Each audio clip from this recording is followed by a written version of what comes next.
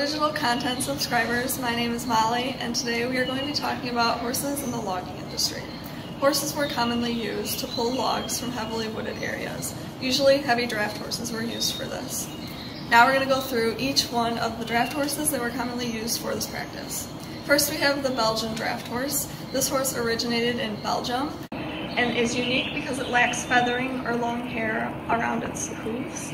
And this is especially important because it was easier for the horse to maneuver in dense brush, which was necessary to pull logs out of the forest.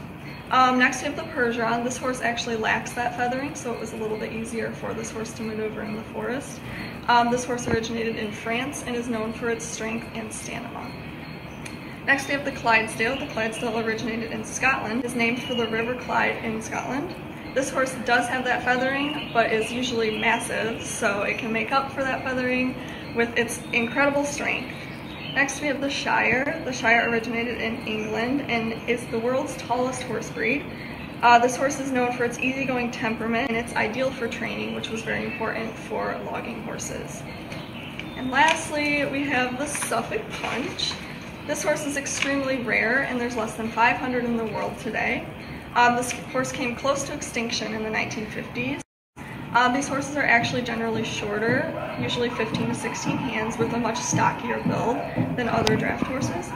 This horse is almost always chestnut in color. It originated in Suffolk, England, and is the oldest native horse breed in Britain. During the earlier times of the logging industry, oxen were more commonly used. Later, horses were switched to because they were cheaper to feed and they were more agile and maneuverable in the forests because oxen weren't as conducive to the hilly landscape and the wet conditions during the summer months here in Michigan. Horses became especially important as logging industries depleted resources along lakes and rivers and had to move more inland where the forest was a lot thicker and there was a lot more brush.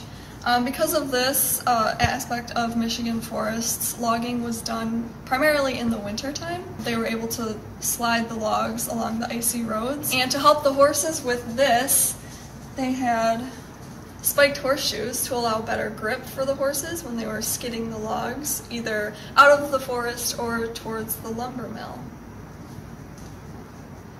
Single horses could usually be used to haul lower density trees or softwoods, which included pine or cedar, and teams of horses, or even 3 to 4 horses, were needed to haul higher density trees or hardwoods, including birch and hickory. Lumbermen that worked with horses had to know their horses very well. One logger stated, "You can damage a horse's psyche really easily if you scare them. They are a big flight animal, so their instinct when they aren't comfortable is to run. It's a bad situation when you have runaways, and it's hard to correct. The best thing you can do for a horse is work him all the time. And a logging horse has to be cleverer than a plow horse. A plow horse just puts one foot in front of the other. Your logging horse has to figure out situations like skidding around a tight corner or backing up when the skid gets wedged." Later, the big wheel, a wagon pulled by horses, was invented by Silas Overpack of Manistee, Michigan.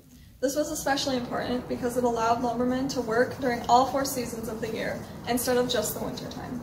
Its larger wheels allowed for the wood to be hauled through deep mud in the wet summers of Michigan. There are still small groups of people who use horses as their main tool to log their forests. This is seen as more environmentally sustainable than heavy machinery and is actually gaining in popularity. Thank you for watching. I hope you enjoyed this video and we'll see you in our next video.